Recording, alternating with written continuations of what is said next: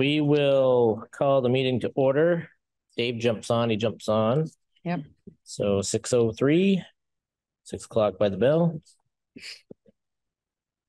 On the agenda, it looks like we will be taking off the abatement request this evening. So Mike Billadu abatement will be taken off, so we can remove that. And then the executive session, we can take that out. So unless anybody has anything else to amend, just need a motion to approve as amended. Second. Okay, all in favor? Hey, Betty. Hello.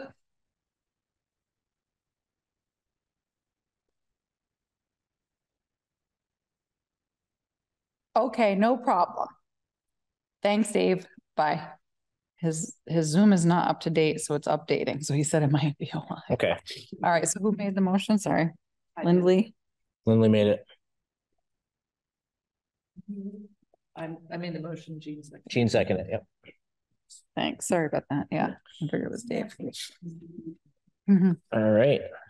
So first on the agenda is an appointment that we have with Aldrich and Elliott for the Phase 2 water project. I'll let Therese. So Jason Booth is on Zoom, as is Jameson Haddad. I said that wrong. I apologize. And so there to talk about obviously our $2.5 million project that we just put out. I put in your packet the water system improvement total project cost summary, as well as their bid analysis report. Some other stuff I kept that I didn't put in your packet. That's a lot of information there that you didn't need, like some of the details. So, but Jason is here. I'm not sure. Jason, have you ever met? I know Wayne has been here. Have you been here before? Yeah, I was there for the last project. I'm not sure if I've met anybody, if there's any new members, but yes, I'm familiar with some of them, some of the board members. Okay, yeah. So then it would be Chris and Lindley. So we do have a couple new members, Denise and Jean, and Dave Eddy will join us a bit. Is having technical difficulties. He'll join us eventually. But great. So anyway, so your discussion was or not discussion, but to approve award the bid to Hebert Construction.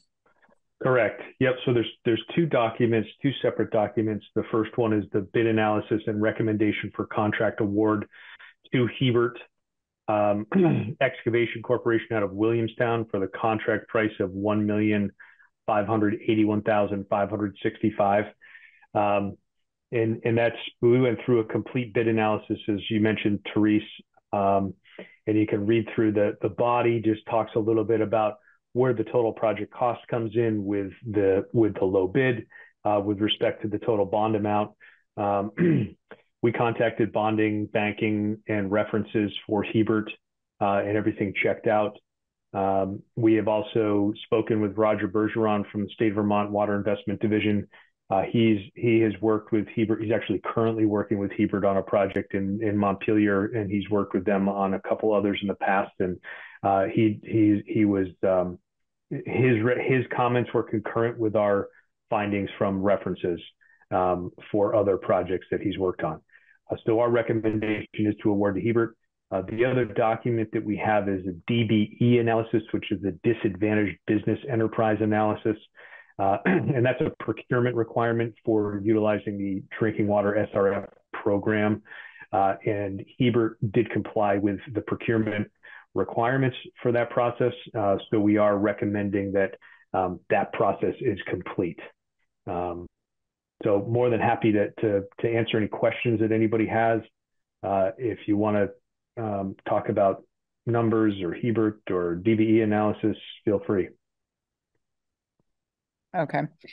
So I was looking at the last time we did the project, the 2.8, and I was looking at one of the costs there was a charge, and I think it went under admin, but it was for GMP, that like $17,000. So I had asked you via email today what was in construction administration and what was in special services. So I did want to tell the board that special services also contains something that Richard, and Richard's here, in the audience that we need to do for part of our DWSRF is to have an updated operator's manual. And I think that was something that was on our drinking water. It is, but I think it is. They need that we wait until we try to finalize all the projects before we want to keep one. Exactly. So that is, you know, part of the special services is the cost of A&E, you know, updating our owner operation manual. So just so people knew what that was. And could you just talk a little bit about what's in construction administration as well? Sure. So construction admin extends for the duration of the project from pre-construction meeting, which would occur here in the next couple of weeks, assuming that the board concurs with our recommendation to award to Hebert. So construction admin includes contract preparation, pre-construction meeting, submittal review. So the contractor has to submit shop drawings to us for review on the products that they're intending to use for the project. We have to review those projects, and that's anything from pipe to aggregates to pavement to silt fence, anything that's going to be used on the projects. They submit to us, we review and approve and return to them. So that's part of contract admin. Any change order review, preparation, documentation that comes about during the project, pay requisitions. We work closely with the contractor to track quantities. Part of that is the representative services tracking quantities as they go in on site, but then we get that data in our office and we work with the contractor to prepare a contractor pay requisition for monthly payments. Weekly site visits, we typically try to do weekly site visits with the contractor. I think it is the guy who... I'm sorry? No, it was funny. That's fine. I just had to mute somebody just joined and they were talking. Oh, okay. So keep going. Yep. You're fine. Monthly meetings, and those are a standing monthly meeting with the contractor, owner, and state of Vermont and ourselves, where we would review schedule updates, shop drawing status, pay requisitions, change orders, and any concerns of any of the parties at the meeting, contractor coordination, substantial completion walkthrough and certification, and then final completion certification, walkthrough and certification as well.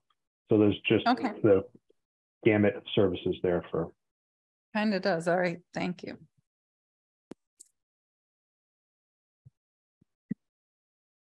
So if you look at the fit analysis, then Hebert was the obviously closest to A&E did obviously a cost, construction summary and estimate. And so Hebert was the low bidder by a significant amount.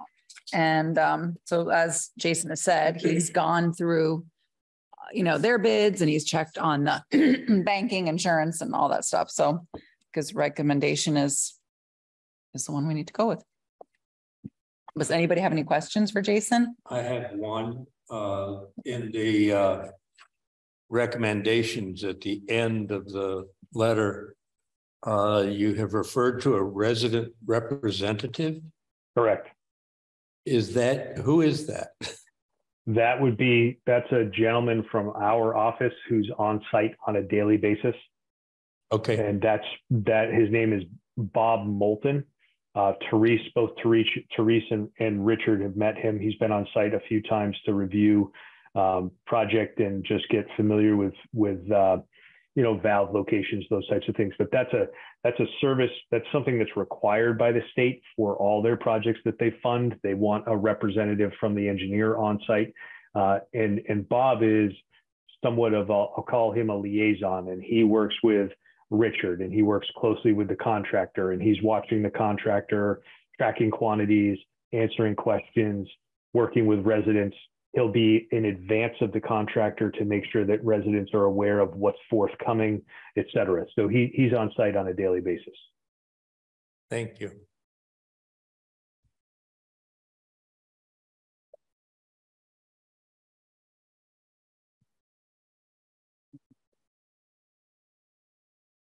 Anybody else have any questions? I have a question, if I could. So in the last project, you know, Tim took a very active role in participating in the project day-to-day basis.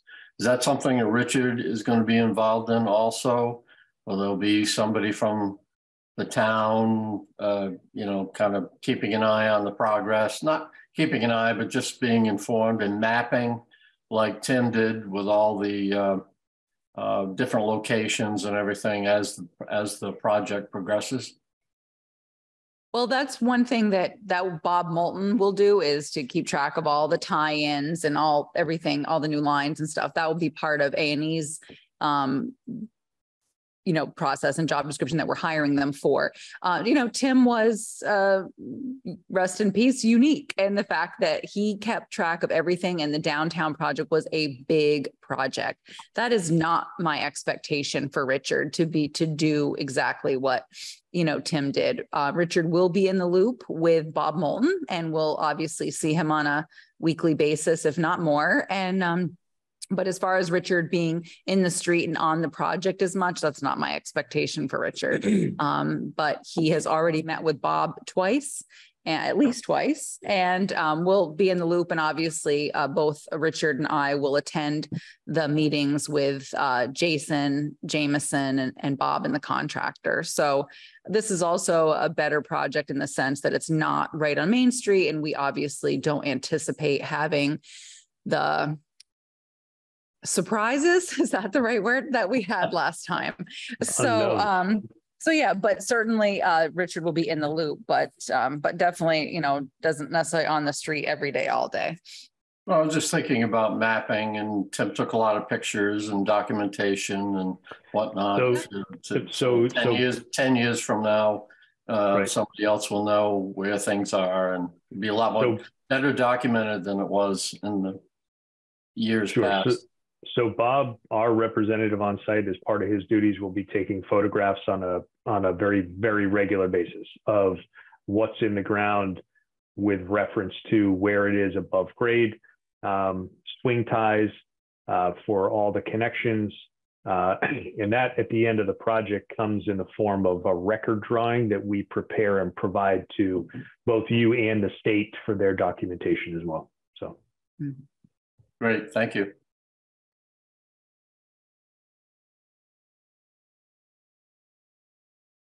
I think that, I mean, initially I had some concerns in regards to the bid analysis, just kind of looking at the difference between the low bid and second bid. I think obviously it probably came as a shock to everybody. Yep. But when I was kind of digging farther into some of the bid tabs, I guess, I mean, there's lots of things that, you know, that are minor, you know, what I would say are minor. But some of the more major ones seem like in the road work pieces, which was category D, which deals with like the we'll call like paved trenches and driveway tie-ins and things like that, that they were considerably lower than not just the estimate, but everybody else. And then the bigger items, that the lump sum, you know, Crystal Drive pump station, Geico well, and some of those, they were considerably lower as well.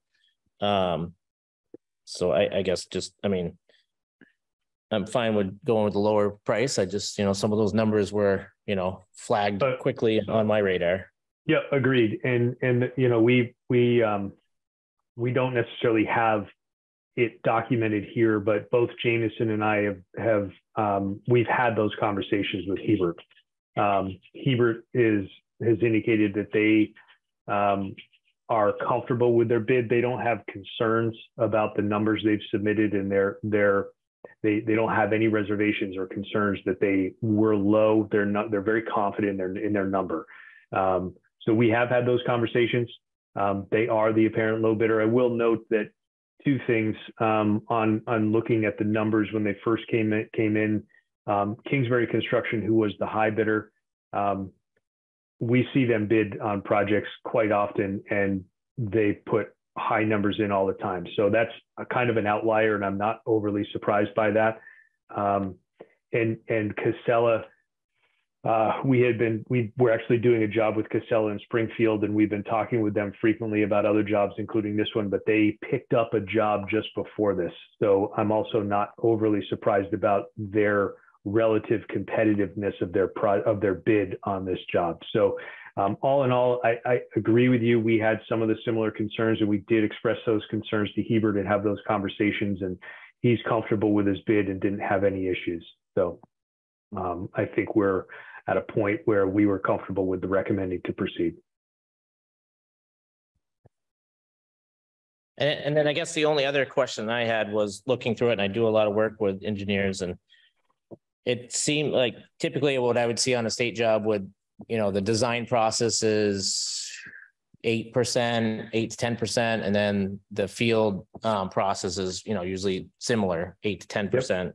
So like 16 to 20%. Right now we're, I know we didn't bid the work with you guys, but from what I calculate, when I take out the construction contingency and things like that, is, that we're like 24% to build through the engineer phases, which in my opinion seems a little high. I guess some of it makes sense if we have like the operator's manual that's in there for special services, but does that operator's manual, is that all $45,900 of special services, or? No, so special services includes the record drawings. We have to do a project completion certification for the drinking water permit to close out your permit. That includes American Iron and Steel documentation. That includes certified payroll documentation for the contractor.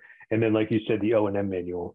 So on those numbers for the SRF program, the way the SRF program structures engineering fees, and it's a little bit different than you would see on a V-Trans project or a federal highway project, where they have a state fee curve allowance, and it's basically a cap on what we as engineers working with the SRF program can bill to a project.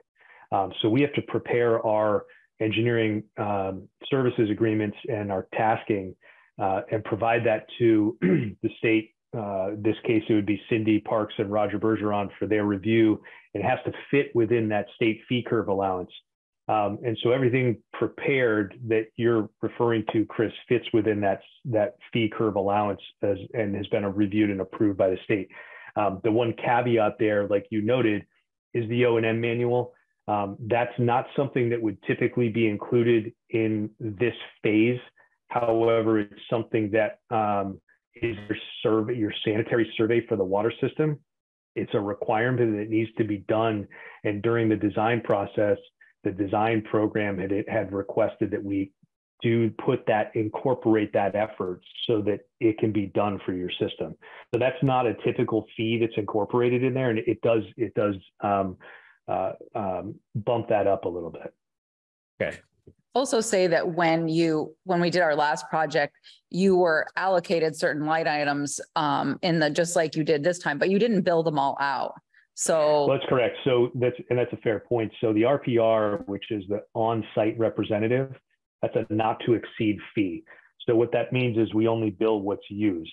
And that's where Teresa is referring to the last project. We didn't use all the RPR time, so we didn't have to bill that time to the town. So the way that the RPR and the CA is based on contract duration, RPR is a not to exceed only because the contractor the RPR may not necessarily have to be there for we get towards the end of the project. We still have contract admin that goes beyond because we've got to close out the project, but the contractor's not on site, so the RPR doesn't need to be there. So there are potential savings there. And then I think my final question was, so on phase one, after we went through the award phase and there was a pre-construction, I believe, correct me if I'm wrong, Paul, yes. Paul was here, I believe at that point that there was a presentation back to the board on what the schedule of the events would be. Is that something that you plan on doing again for us? Absolutely. So once we schedule the pre-con, and we'll get a schedule from Hebert, and we can share that with Therese and Richard. We can come back to the select board and talk it through with the select board. However you want to go about that process, we can be available. Yeah, I mean, obviously Teresa needs to be in the know, but Yeah, and Richard. but we, you know, as a select board, I know, I Yep. fielded a lot of questions last time Yeah. on why aren't they doing this or why are they doing Sure. that? And, Yeah. we're able Yeah. to say, well, they're working on the water tower because it's later in the season or Yeah. whatever. Yep. Or, Yeah. Yep. or they're done on this section for the year, but they're gonna be back for a while next year. So Yeah. at Sure. least we can head off some of those questions. Okay. Absolutely. So my- Yep. My other question was for you, Jameson. You had sent me the letters with the date on them of May 15th. So do you want me to change those to the current date before I give them back to you? Yes, that would be good. Those were basically just a template that you could add your signature and modify the date to whatever's the Okay, accurate I date. just wanted to make sure you didn't need them that date for a specific reason. So I didn't want to change something and then make extra work for you. Nope. Okay, thank you. Any further discussion from the board? Dave, did you have anything? Hang on, Keep talking, I can't hear you. hang on. Let me see if I can unmute him. I can, yeah, I just sent him a message. There you go. I think you're good. Nope. No sound. You can send me a message in the chat, Dave, if you have any questions. Or you can call my phone, whatever's easier. Might have clicked on without hitting the Without hitting audio button. via your computer. Yeah, because Yes, then you're let's see. He looks like he might trouble. be typing. Did you have a question, Paul? Or are you just waving? No, yeah, I'm waving too. Are there anticipated scheduled dates for complete, starting the process or anything yet, or is that too early in the? Not Process. yet. Not yet. No, we're waiting for Hebert's schedule and obviously this meeting to award. So. Yep. I don't know if he looks like he's typing. Let me see if he's hand picking. Let me see if he's, he hasn't sent me a text message. So. Yeah. We'll give him a second. Oh, maybe here's one. Okay, I think he might have sent a message. Let's see. My computer will not let me join with audio. Okay, gotcha. All right. So unless we have anything at the board, we will just. You don't need a motion from us or anything, do you? Yes, we need a motion to award to Hebert. Whatever. Whatever the amount of it is.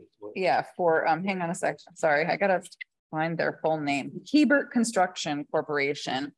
So Jason, the bid plus the contingency, or was Hebert the straight 1.581565? So you would award, the motion would be to award to Hebert Excavating in the amount of 1.581565. Okay, and it says it's Hebert Construction Corporation. Does that sound right? That's what it says on your summary. On the bid analysis, I think it's Hebert Excavation. Okay, all right. It's something different on the project. Okay, I just want to get it right for the minutes. So, all right, so you'll award, just like it says in the letter, Hebert Excavation Corporation for the contract amount of 1.581565. Yep, correct. Wendley and Jean. Second, all in favor? Okay. Okay, thank you, Jason. Thank you, Great. Jameson. We appreciate Thank it. you. And I'll get those letters signed tomorrow and scanned to you, Jameson. Perfect. Thank you. Thank you. Take Thanks. Thank you very much. Have a good night. care. You too. Okay. And we'll move forward to public comment. So if there's anything that's not on the agenda that anybody would like to discuss, now's the time. We'll go in person first. Ellie? Yeah, thank you. On Wednesday, May 10th, I got a phone call from the Vice President of the Vermont Community Development Association. She asked me to come to the Vermont Community Development Association Spring Conference in West Windsor on Thursday, May 18th, to be a panelist to talk about recreation for economic vitality. So I have to say that I was very honored. I went and represented Bethel and was on the panel, and I spoke about all the wonderful improvements and family-related events that we've been doing and happening at the Recreation Center. Those being the new pool house, the trails from the rec center to the school, the ice skating rink, the new location of the playground, and the skateboard park, along with the family activities and workshops that are held there. Nice. And I felt very honored. The other panelists were from the Upper Valley Trails and a man from Lindenville that had worked on an indoor ice rink, and the director of planning and development in St. Albans that got them a swimming pool. So, that's great. So it was very nice to and honor to be representing Bethel and let people know all the wonderful things with your all help that we're doing.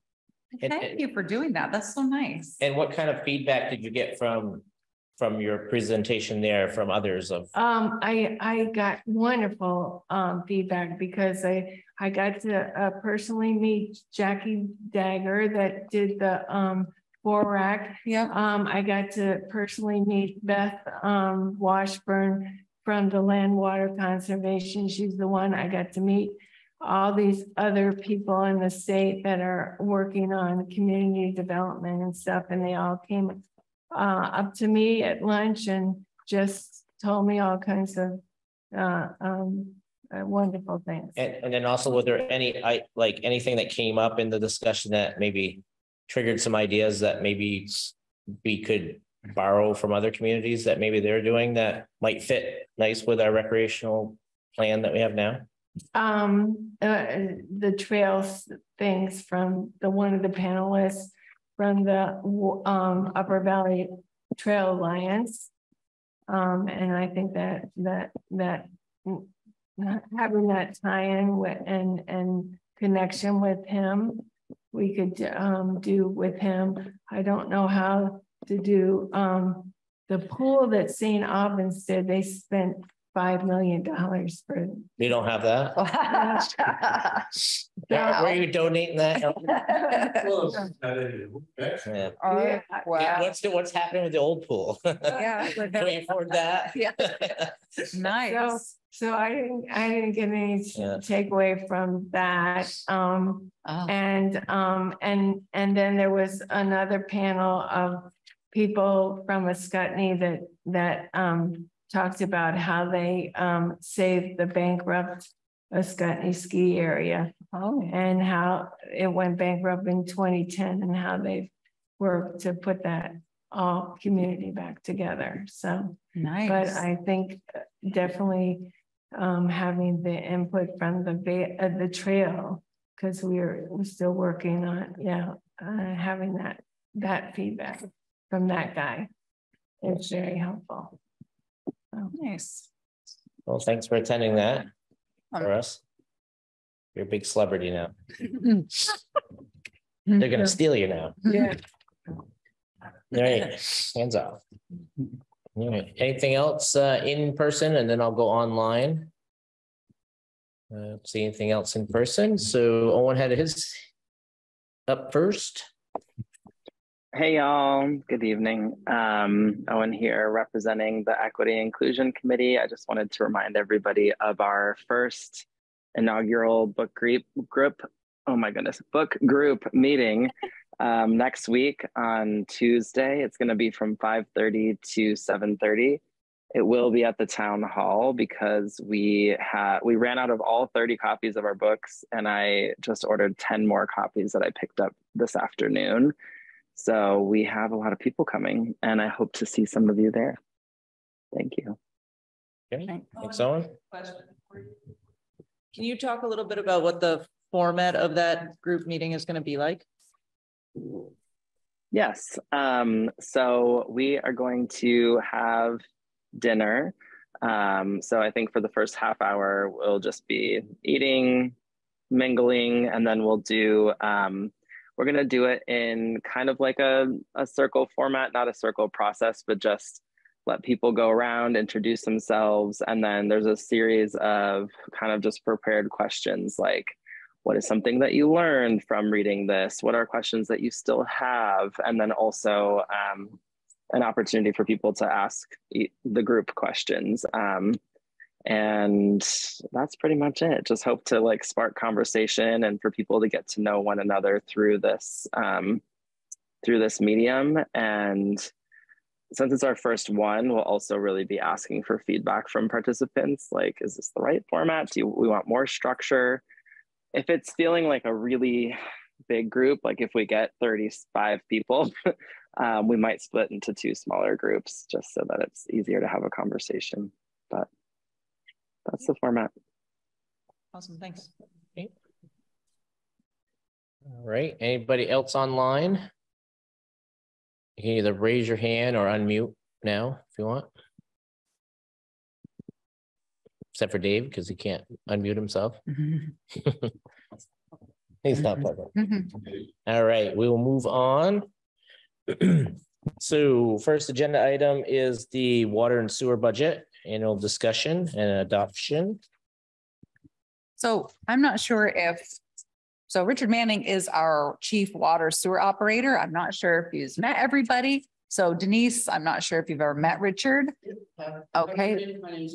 Lindley, you know, Chris, you know, and this is Jean Krause. I'm not sure if you know Jean, so I just want to make sure you knew everybody. So obviously, Richard took over the department after Tim's passing, and he has done a tremendously wonderful job. And we met to talk about the budgets. Obviously, we put a draft budget in the town report, and then we've done some tweaking since. I had already told you that when Richard and I met in, I don't know when we met with Lisa, was it Lisa from the state?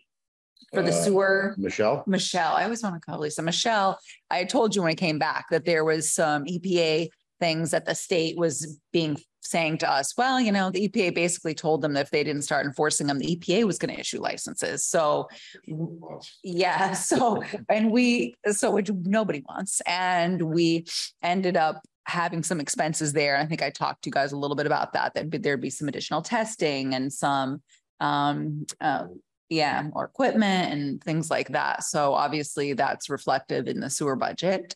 The other thing that we talk about is normally we try to set rates at this time, but we sent out an annual water sewer survey to the businesses and to try to figure out, make sure we have the same amount of EUs, main apartments, our businesses, the same amount of employees, things like that. Like the school fluctuates. Sometimes, Nolato fluctuates. So it depends on some of the businesses because the EUs are based on employees, units, usage, et cetera. So I don't have the rates. I was working on it before I came and I'm like this close, but I don't have the actual rates, but we do have the budgets. So per the ordinance, you need to approve the budget and we'll approve the rates based on this budget if you approve the budget in 2 weeks when we meet again. So I do think that despite the water budget being level funded, that the rate still may increase a little bit because we've lost a couple EUs. So I do think that we're going to see that a little bit of an increase there. So on the proposed water budget piece, the only 2 things that kind of stuck out to me, and maybe some clarity. So the first piece was under building maintenance, there's the boulevard transfer switch generator. So Richard can talk to you about that. Yeah, the state would like us to do is have backup emergency power if we endure a long-term outage. We can still pump water and keep the storage tanks full and keep residents with water. And that's something we don't have currently. I know that if the state's requiring, we may have to do it sooner than later, but I'm just wondering if that would fall into the grant that Green Mountain Power is applying for on behalf of Bethel. Well, I think this is more than that, Richard. This was building maintenance was 41,000. So I think that was for the generator and the transfer switch that cost.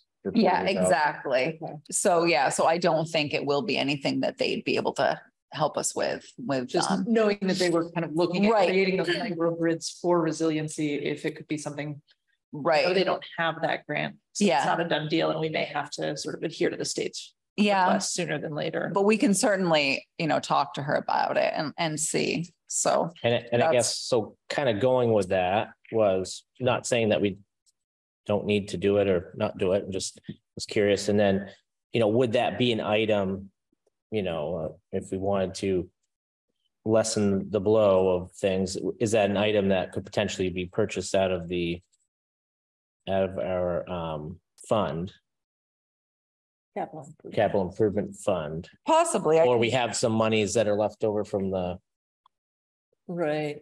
from the ARPA, 600,000. right, which you put into the roads. Well, I know, So, but it's but yeah, general funds. right, and we did already pay for some. Just trying stuff to out of think sewer. like, because you're Yeah. saying that even though it's level funded, it Yeah, might go up because might of some go up a little EU bit, yeah. differences. So But is what there an I mean, opportunity to if it lessen the goes- blow a little bit for one Right. year? and if it goes up, it's not going to be obviously much because it's a no increase.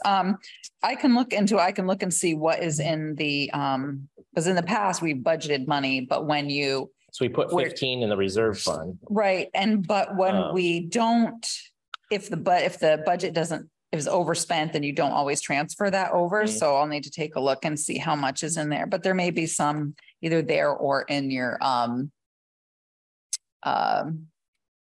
Lord, that's the word I want, undesignated fund Yeah, balance, because sorry. the first part was, is it something that the water reserve fund could absorb? If Yeah. not, the second part of me was thinking, the ARPA money that we just moved around, it's again, still in the general fund, so we can. Right, well, no, it's not, I already moved it into the capital funds, but we can do it But I again, remember that one of the definitions of the capital fund is water and sewer, right? so I mean, just thinking out of We the may box a be little able bit to, on I that. can look, I didn't look at how much money is in the That capital would, fund. that would be something ultimately, if we decided that would be select board approval to Yep, designate funds. for yes, that. absolutely.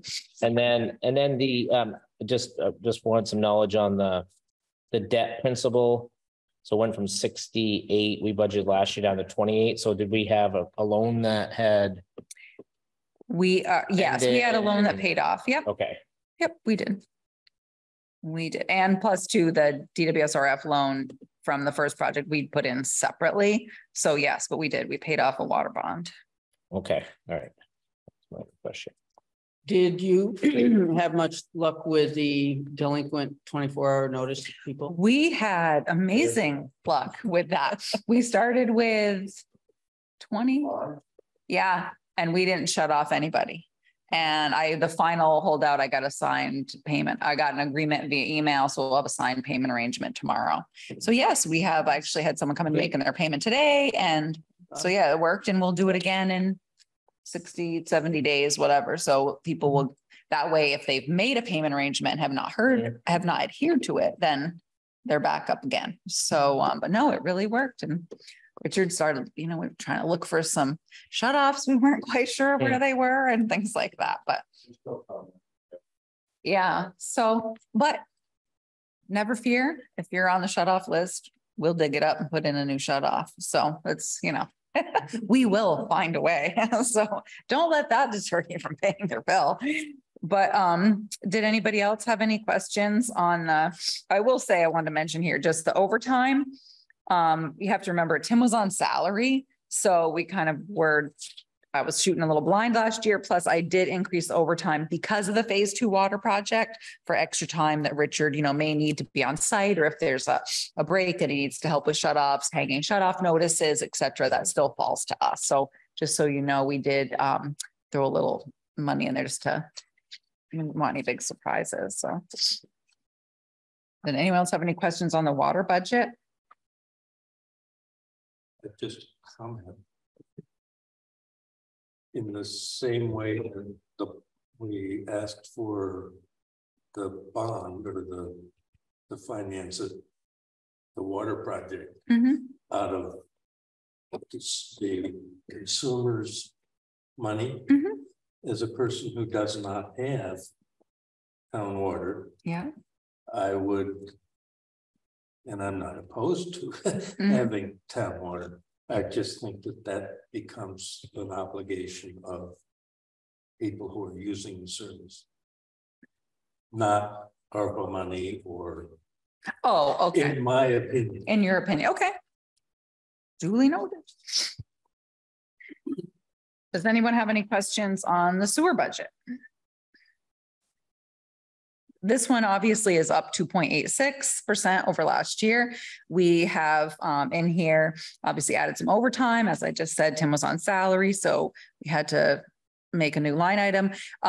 We had an estimate to get a door or a double door at the plant for players. So we have an estimate on the door of 4,100, and then another, and then there's installation. So we also, Richard is getting some pricing. I had to note in here on clarifiers, a composite sampler, which is, we had in here for a price of like 6,500. We had Wyatt, we have a drive shaft we need welded. That's about $5,000. Some clarification, or calibration, excuse me, of equipment. So as you can see, this is definitely reflecting some of the changes. Our testing is up.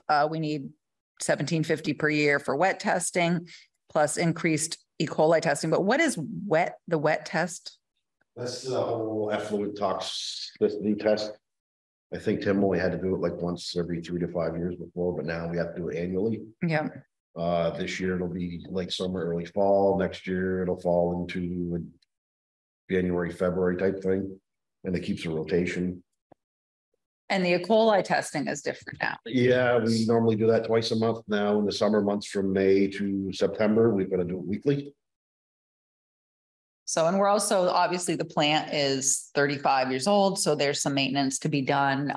Richard is, a lot of our equipment is older, and he's done a good job finding someone who maybe can fabricate some gear for us, and we're trying to get some work done with, either Wyatt or some other welder. And so there's just he's gone about and talked to, people, manufacturers of equipment, because some of this equipment is at the end of its useful life. And that is exactly the way it's written. At some point in Bethel, they had done a wastewater, long range plan. And so the useful lives, are right up there. Yeah. So Richard is working on, doing that. So. Just for clarification, the sort of increased testing cycle, is that sort of universal EPA mandates, or is that because of our aging system? Like, is that unique to Bethel? I think the EPA coming down to the state requiring more frequent testing, so they have more data. That's basically what Michelle told us. Yeah. I think everybody across the state was getting hit with that. Yeah. And some of the stuff that, it's not cheap. So we had, I think I told you there was a grant. They had mentioned some equipment, and then there was a grant. But by the time we had our meeting and we were told that we could apply for a grant, the grant period had ended. And they were like, why didn't you apply? I'm like, because we didn't know we would need one. We try not to, why would we take equipment from somebody that we didn't, we didn't know we needed at the time. So purchase one of the composite samplers, because I do have a lead on a freebie one that we can use long term. Yep. So yeah. So. And I think I had the same round. The first part was that $18,000 worth of pieces that we need to fix or get. Yep. Is that something, again, that we can either take out of the reserve fund that we have, or something that we could one-time purchase with the monies that we had? Well, we may be able to take that out of the reserve fund, but one of the thoughts there is that because the system is aging, that, you may want to, that money may be better served since you're only at a 2.68%. Whereas if you had one of the bigger things that at the end of its life fail, it's going to be a bigger cost. Yes, we could apply for, instead of SRF funding or DWSRF, there is SRF funding. So it depends, but we could certainly look at that option. The sludge that's left over after everything, I'm assuming, where does that go? We haul that to Montpelier wastewater facility. They further process it up there. And so Bethel used to be able to land apply up until 7, 8 years ago, I think. And the state took back over the field where that was done. So since then, it's been hauled to Montpelier. And so I'm just curious if that's if the methane is being farmed from that. I'm not sure about how Montpelier's process goes about doing it. I don't know.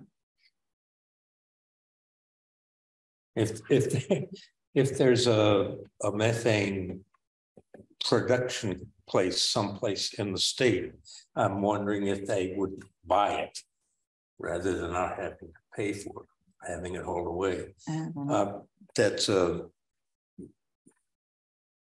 That's one of the climate things that's. Yeah, I'm not sure what there is for wastewater. I know there's a farm up in like Enosburg or something. I think they have a methane digester for their manure that they use to power the farm. Right. I don't know if there's anything else available like that in the state. Okay. The other question I had in regards to that was on the, what's a good thing Gene said it, on the sludge disposal, we budget $25,000 a year, at least the last 4 years. Can't see beyond that. It seems like we're always about half of what we budget. Yeah, because typically Tim and I was been on schedule and was able to do it. So I guess my question would be, we budget 25 and we only going to use 12 or 14. Could we budget 15 there and then use 10 of it towards buying down the maintenance equipment, which would buy down your rate some, you know? Well, I can tell you that Tim's theory, because I remember whatever the last budget we did together, that had been my suggestion was, can we cut this down? He's like, listen, he works really hard, and so does Richard, to keep the affluent a certain way. But if it's all a matter of when it turns over, if all of a sudden you get any other bacteria in there, like this summer, I'm working with Wyatt's Welding to get him scheduled to come and do some work for the clarifiers. So in order to do that, I'm going to have to pump the sludge that's out of there into the digester, and I'm going to need a little bit of a buffer. So a little extra money for that. I have to have it hauled out a little more frequently this year because of that. Yeah, and because if they're like, I can't remember what it was called, like Philomenace. I don't know. I just would call it Phil.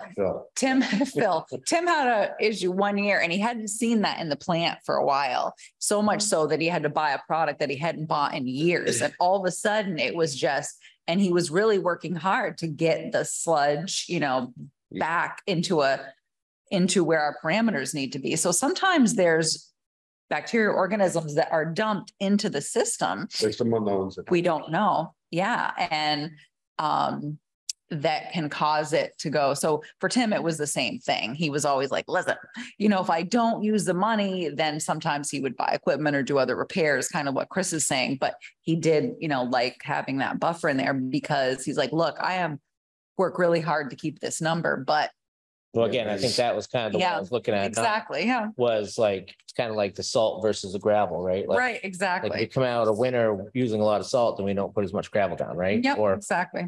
So I didn't know if in this case, if things are going well and you're not going to spend your sludge budget, does that give you the opportunity to do those, pick off 2 or 3 of those things inside that? Yeah. And it may, and then what would happen is just, right at the end of the year, we would, sometimes as we go further into the year, the fiscal year, the budget year, you can kind of tell what's going to be left on the table for money and go that way. So the reserve fund, does that accumulate year after year? Well, for a long time, it didn't.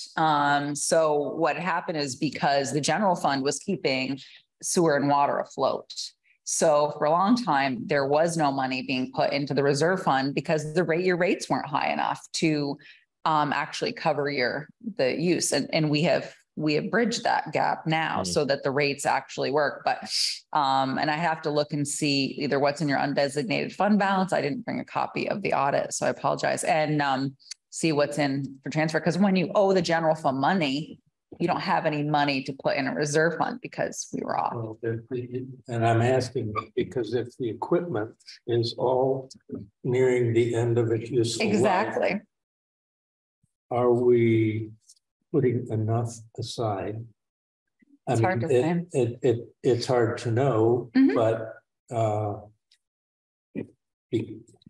yeah, it's hard to know. And we also, with water, we've been lucky that we've been able to take care of some of the bigger repairs as part of the bonds. And sewer, we may end up looking at, you know, depending on over the next year or two, there may be some equipment that we need to deal with. We're lucky. We just got all the pumps done in that massive generator, you know, to the tune of 30,000 that we got through ARPA money. And we got all the new pumps, which we desperately needed. So, but, you know, it's hard to know. So, but sewer is increasing. Yes, at this point, the budget's increasing 2.68%. Okay. So is it safe to say on here where it shows, make it up? You know, $5,000 was budgeted for the reserve fund, but 0 was put in there, that we have not been putting anything in those reserve funds? I didn't at this, and I can't, I'd have Or is to that look. just not on your spreadsheet? It may just not be on my spreadsheet. I have to go back and Because look. if that is a trend, that's kind of alarming, because there's Yeah, pretty much all 4 years that we budgeted, nothing has gone in unless Yeah. that's just a spreadsheet issue. and usually It's what on happens water and is sewer. if I match the audit, then a lot of times there's certain, like you'll see depreciation, but you don't see the expense. So sometimes I'm matching my numbers to the Yeah, so audit. is, I guess one thing I'd like to know. So yes, we're For making next time deposits. is that in its own little fund? Yes. Or is it sitting in an undesignated fund that needs to be moved? Right. So some of it is like sewer and water have their own, they do have their own funds that we do transfer into.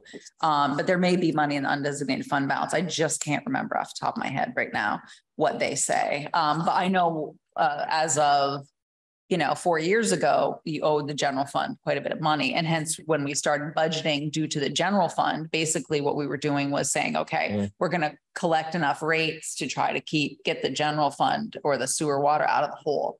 So I guess I need to move the tables again, Denise. Sorry about that. Yeah, see, We'll shift you this way. Come on down. That's right. So if you want to make it easier, you know, we could table this discussion for 2 weeks. So I can go back and double check on a couple numbers and then I'll have the EU. So at least we've had the discussion in May. Yes, that's what I'm saying. Whereas if we wait and table it for 2 weeks, we'll be able to set the rates, since by then I will have met with Kevin Barry to see what his change is and hopefully have confirmation on one of the numbers from the lotto. So because every EU makes a difference. So yeah, if you could, yeah, absolutely. Reserve One, fund. Yep. I let got us it. know what the reserve funds Absolutely. balances look like. Mhm. Or is there something Undesignated sitting in fund the undesignated fund that we have to move? And then 2, on those 2 items that we had talked about, some purchase stuff, are there other options other than just put it in the budget? Yeah, sure. That might make sense. Yeah, that we should exactly. take a So look at, can right? we absorb in the capital Is there fund? anything else that we had? Well, just on that last point, I think this, Jean made a really apt comment that, you know, we do try to keep the funds that we use to the users of this system. I think the one variance that I would see kind of to what Chris's idea was of maybe pulling in some ARPA funds is if we could find out from Green Mountain Power if something like a generator I can or ask some her. sort of microgrid system could be part of their grant. I could see an argument for using ARPA funds to purchase a generator that ultimately would be sort of available to the town's use for an emergency situation or for whatever comes up, that then that's sort of shared equipment as opposed to user specific. Right? Is that a portable, going to be a portable generator? Okay. All right. So I can ask GMP, what was her name? Tasha? Oh, big, yeah, Gosh, yeah. that's a good question. Yeah, I think your point is valid, but I could also see sort of a nice little middle ground in there. You know, I don't want to be against it. Yeah, it could be beneficial for everyone. Yeah. So I can ask her, if they get the 19 million, that's a if.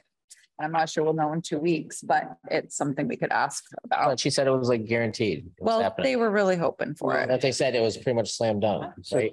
Like the Celtics moving on in the playoffs, slam dunk. It was happening. But they also said, if I understand correctly, that they were looking at school as a must-have power all the time. Mhm. And that they were providing some sort of a redundancy for the school. Yep. And So I can so ask her. whether or not that there's a potential tie-in, again, with that. School has power as well. Yeah. Yeah, they do. They have a generator that we purchased there, I don't know, less than 10 years ago. Yeah, It was after Irene that we purchased that, maybe 2 years after Irene. that's right. Right. So Yeah, right out back.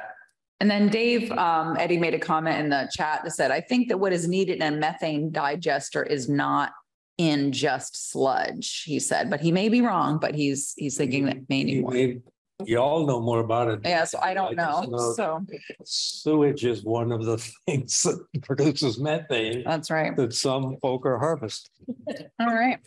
So if we can, Just at this point, we're good with just tabling the yep, water and sewer budget Yeah. discussion for next. makes sense. meeting. And I'll look and see what's in the reserve funds and figure out what's what. And then I'll also email Tasha and CCU at GMP to see what is part of that 19 mil. And then I'll just send you an email. Okay. So anyways, All right. but now you get to be seen and meet everybody. Thank you for coming. I appreciate that, Richard.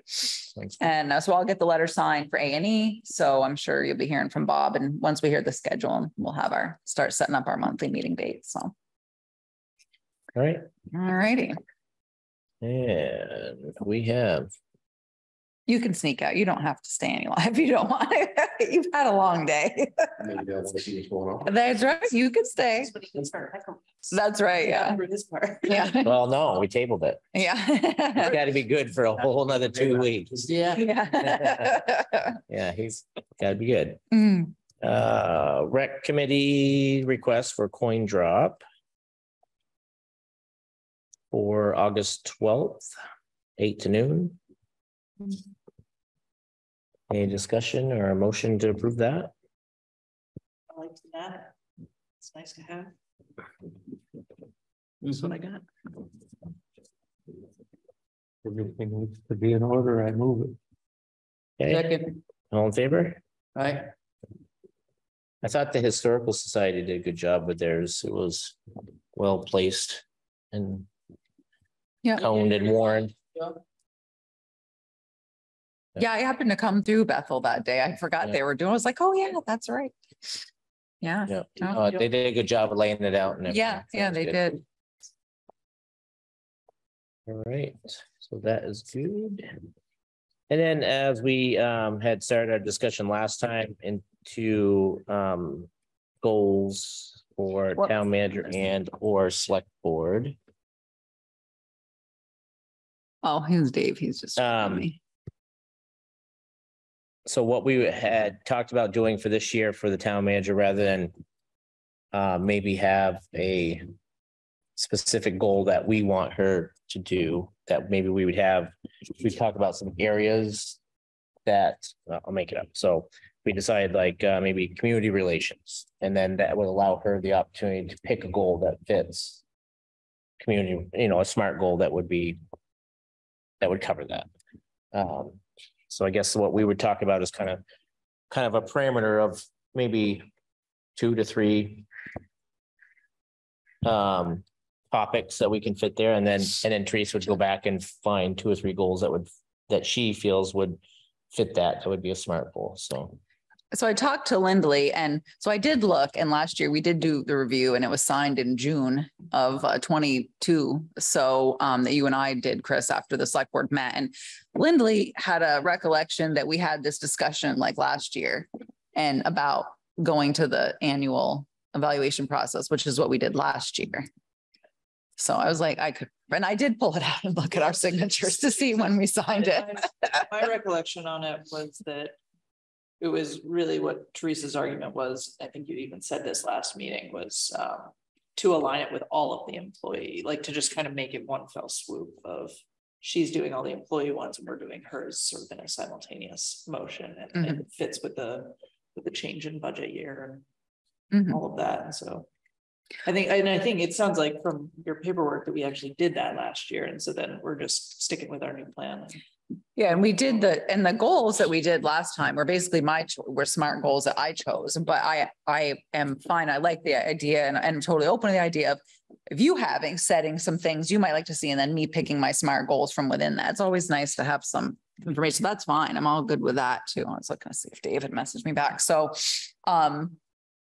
yeah, so I'm just curious what Denise asked me, she's like, what about your goals? I'm like, we talked about it a week ago. I'm like, I got nothing. I was kind of just too many things going on at the time, but So I'll be interested to see what you guys came up with. Nothing. Well, I'll start it off. He's not 20. I mean, I was just kind of thinking of the, I do this every year at my work, so. Yeah.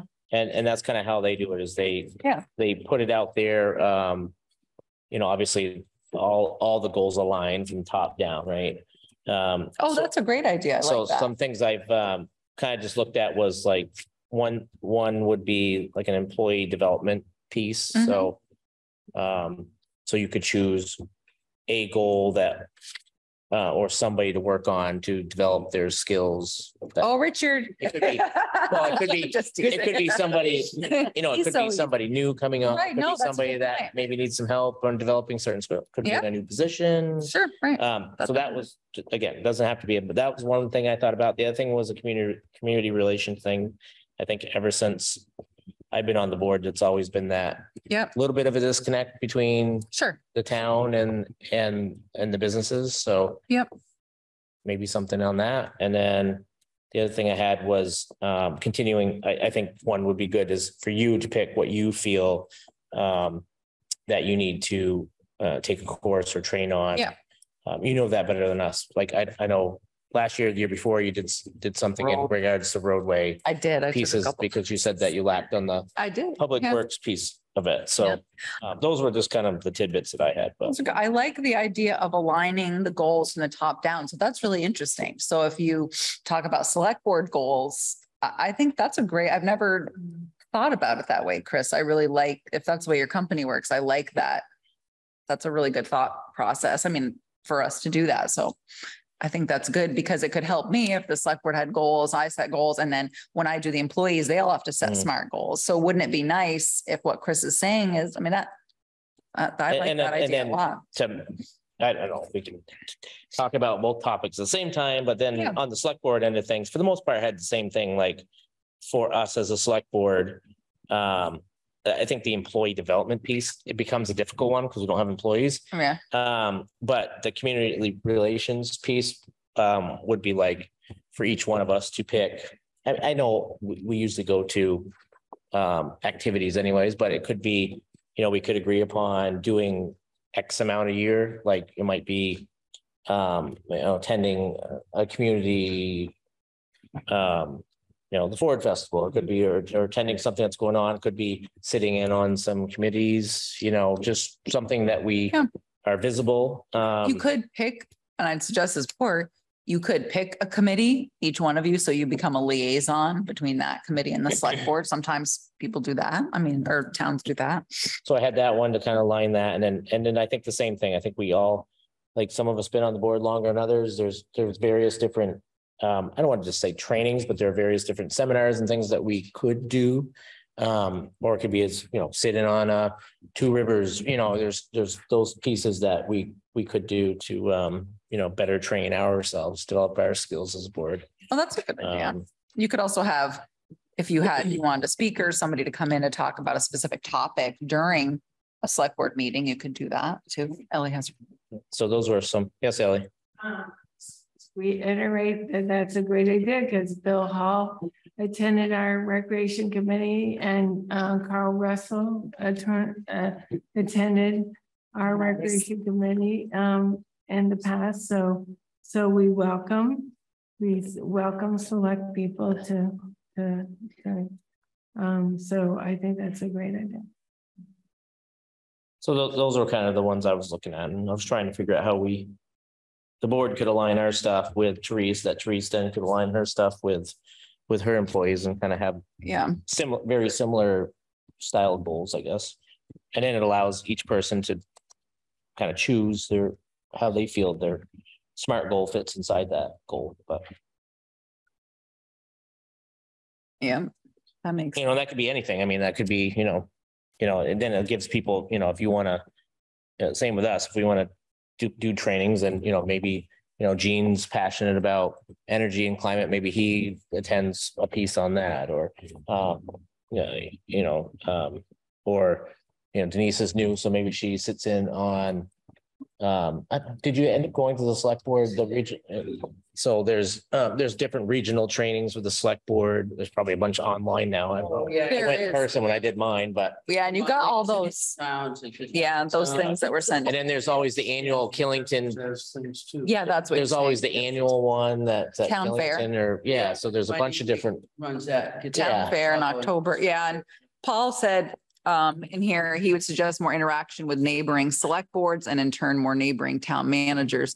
If he's saying that in reference to me, I do attend quarterly manager luncheons. They have a monthly, which I don't do. And select boards, I actually do speak to a couple select board members in neighboring towns, but it also could be other select board members talking to other local select boards, neighboring select boards as well. So Well, I think again, that could be something that community relations or something that, you know, reaching out to neighboring select boards. I mean, it's always nice to kind of know what other ones are doing. Every once in a while to go to a meeting or, you know, see their minutes and just see what they're up to. Yeah, that's interesting. You know, just to kind of jump off of one of the things that Chris was saying was, I would maybe even broaden community relations to beyond just our immediate community. You know, I'll use Jean as an example. You went to the sort of regional housing conversation that's been going on, and sort of using that as topics that are important and sort of impacting a lot of people in our region, not just our town,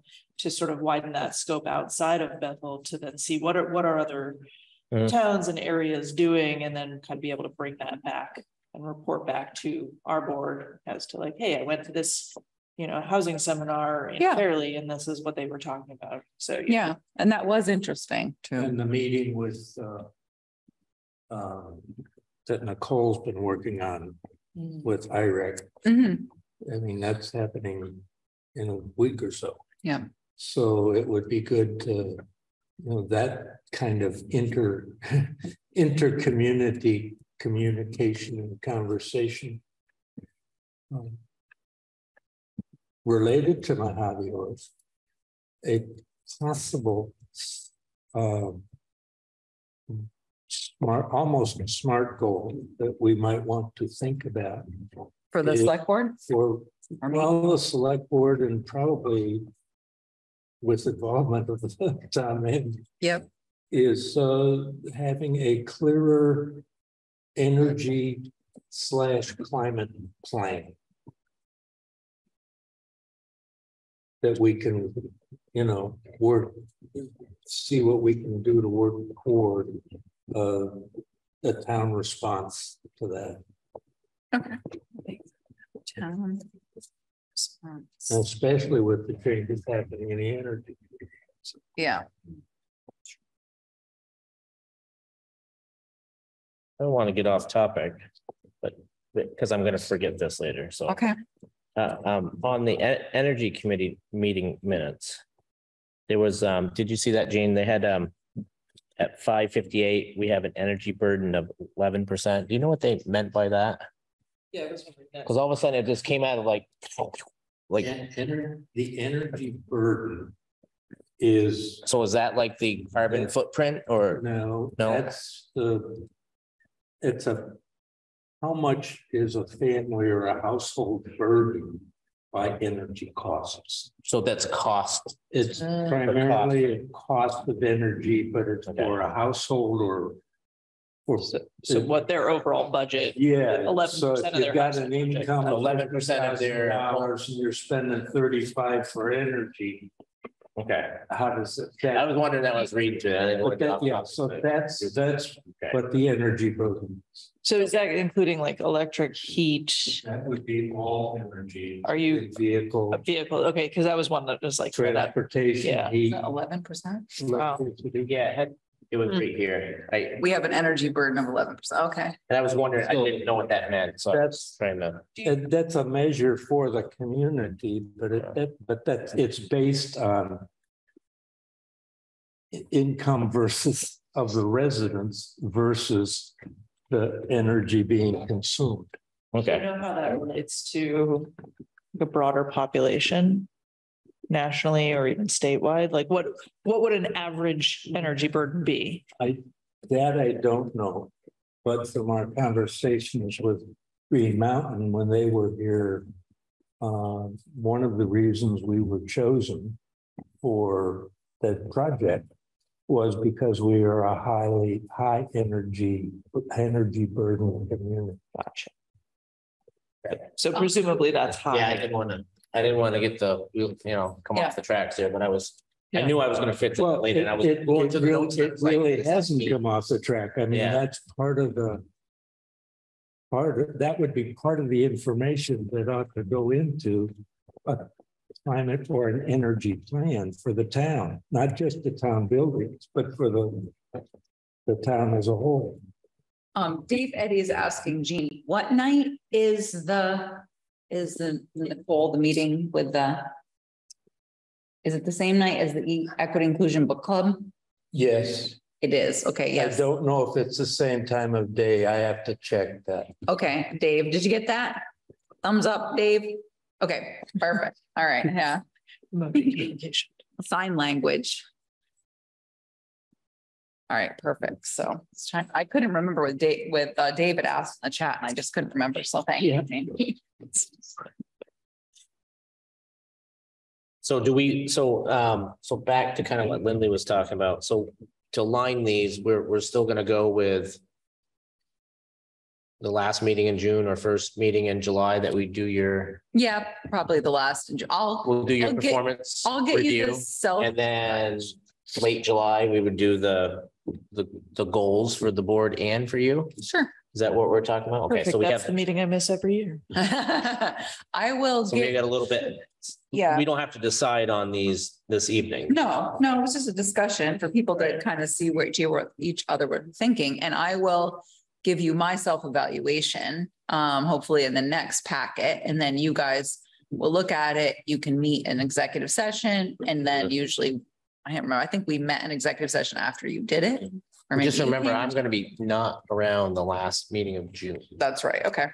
All right. So we'll work around it. It's no big deal. Okay.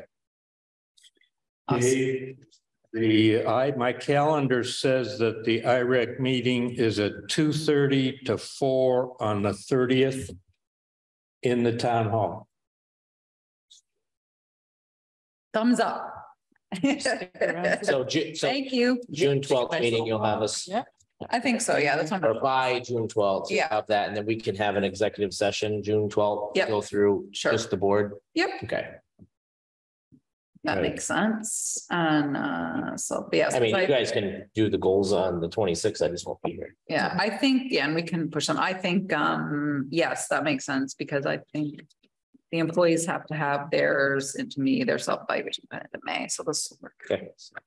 Perfect. All right. Any further discussion on those two items? You have anything further, Dave, on either one of those items?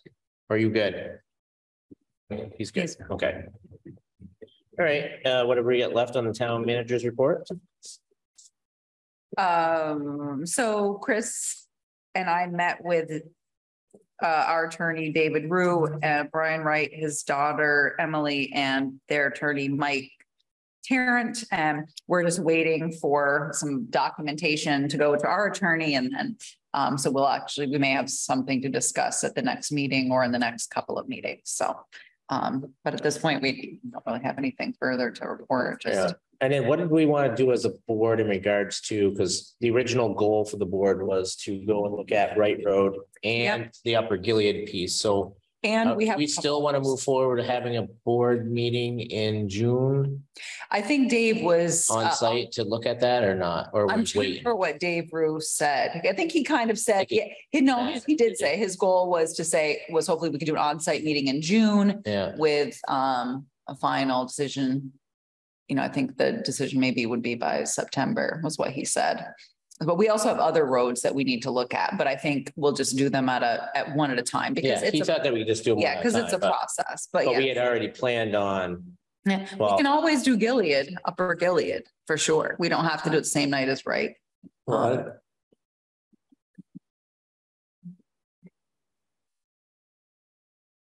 Unless advised by an attorney not to, I don't know why we don't still need to at least have the information of a site visit.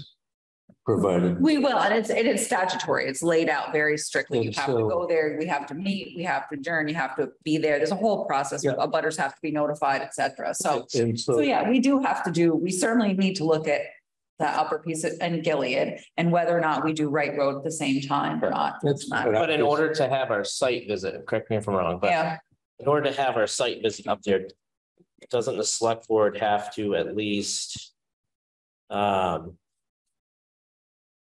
give the option of what we're thinking about? I'll make it up. yeah, no, you're right. If we are thinking about it as a board to declassify the road, then don't we have to make that public before the Yep, you do. meeting? So we can't just go up and have a meeting, like we have to No. say, we are looking at Yeah. downgrading this from a class 3 to a class 4 or a Yep. trail or whatever. right? Exactly, yeah. What I'll do is I'll put it on the June 12th agenda. By then, maybe we have heard back. So from- June 12th agenda would be for us to to just discuss it and formally say, discuss it Yep, and propose what we would like to do. And Yep. then we'd have to have another meeting yep, to go and look at it. yes.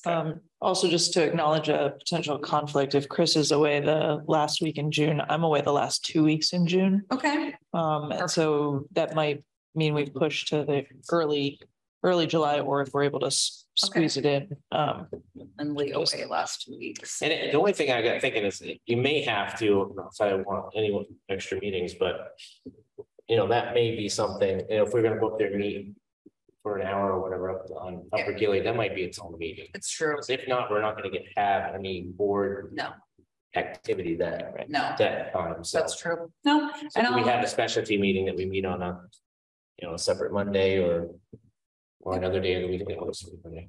yep, absolutely. So we'll look at that and hopefully, like I said, hopefully by then we've heard something from our attorney. So we have, talk about that a little bit. And then, but yeah, I think it makes sense because of their proximity and the same landowner abutters to do both Upper Gilead and Wright Road at the same time, just because the property owners are almost identical. There's so you can slide down, Denise. Yeah, feel free, move I closer. can slide over this one. too. There you go. We're having. Yeah. So, yeah, so that's it for the, And then I know you have it on there, but Town man. was there any update on the Christian Hill traffic? okay, so I did, verified the rules changing the speed limit and, it hasn't changed. It's the same. So if you do the speed study and it's high, we can't adjust down. Also, I did put in a copy of the traffic ordinance because it was different. I thought for sure it was 35 everywhere, and Morgan and I were kind of thinking that until I read the traffic ordinance. I did talk to Oscar about it. He said that he was doing early mornings and Justin would be doing later, and that they would definitely do targeted patrols on Christian Hill. He also had been in touch with Mr. Garrow. Unfortunately, both of the constables are on vacation this week. So Oscar's gone for the full week and Justin was gone Wednesday to Wednesday. But they did say that they agreed to do targeted patrols up there and understood certainly the issue. And then again, we were talking about before the meeting, but if I read it correctly, the first 1.1 miles from 107, which is the normal paved section, maybe Yep. just slightly up from the intersection as you're starting to go up the hill. Yep. That's 35, but then it changes to 25 for the rest of the. Yes, I think Dave Eddy sent me an email today and I apologize, Dave. I didn't get a So the chance to get section back that- to you. The He section is that we were 25. talking about is 25, not 35. Right, exactly. And then that got me thinking, do we have the correct signage up there for 25? We do. Okay. Yep, we do. And we just need to put up right. another one. So, I think that we did have the right signage. So, whoops. Love to see somebody do the Oxbow 35. Well, I mean, you know, it is like with these dirt roads, like, I mean, how many times? Yes, Dave. How often do you actually drive the speed limit on a dirt road? Like, I mean, you gotta think of the washboards and the mud and the snow. I mean, how often can you actually? I mean, you look on a dirt road and you're like, okay, I'm doing 25. I mean, how many people are doing 35 or 40 on these things? Yeah, And if so, Dave. how do you stay on the road? Like, Exactly. So, and so I did, because I had talked to Rita, as I said, to talk to her about, what's the. like you know, 35 on watershed. I don't know how you even do that. Like, I know, and it's you crazy. gotta be up like a there. drift car or something. Yeah. Like, Especially you gotta that. be really good. Watershed. You gotta be really good in this thing. Yeah. So anyways, and then Lindley did give us the radar that she has, that she had, so we're gonna charge that. And so anyways, I did give a copy of the ordinance to Morgan so that he could see it. And so, but Dave is saying the measurement of the distance, i.e. 1.1 miles, does not match the description. Yeah, I don't know, Dave. I didn't do this ordinance. And it's funny too, Dave, because it says, well, the 1.1 miles does not go to the intersection, I think is what he means, right? it's saying 35 miles an hour, extending northerly 1.1 miles Right. to the intersection of Town Highway. saying the intersection 25, is which is 0.9. Sanders. Okay. Because And we're paving that, or You're we're right. paving that section now. It's 0.9 miles. yeah, and here it's saying it's 1.1 miles. So And then 1.1, you'd be halfway up the, yeah, and then that hill. from there it goes to 25 miles an hour. So I don't know where they got the 1.1 miles. And Dave's right. It's 0.8 miles and which he Right, knows because exactly. we're paving that now. So I it don't makes know what to sense. tell If you. you're going from paved to dirt, but I don't, mileage is. yeah. I guess obviously this is something that we need to take a look at, Mm. this ordinance and, but unless. Probably something that has been looked at in Let me see, I think I gave you the signage page. On there. 88, Yeah, effective August 13th, 1988. yeah, so we need, and I think that, Might be time maybe to go through. and Jean also Go brought up, through it there's a and see if mistake there's any in here. revisions in here. Yeah, so we can't necessarily change the miles per hour, but we could certainly, but we could be Yeah. accurate in it, so. Well, you can't change it. We could do speed studies if we wanted to We on could certain do roads if we speed had studies. questions. Yep, Yeah. absolutely, and Rivers will do those. And don't we get a couple of freebies a year, right? I think Is that how it so, yeah, goes? she's never charged us for one yet, so. Yeah. But yes, but it's still that weird,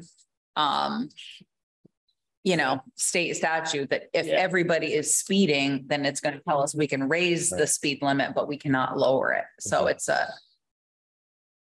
we've been fighting this battle for a decade, and I don't know why the state hasn't changed it, to make it more logical. Does the town have to go by the speed limit? Doesn't have to, No, not when he's going home, he should. you would think, yeah. Yeah.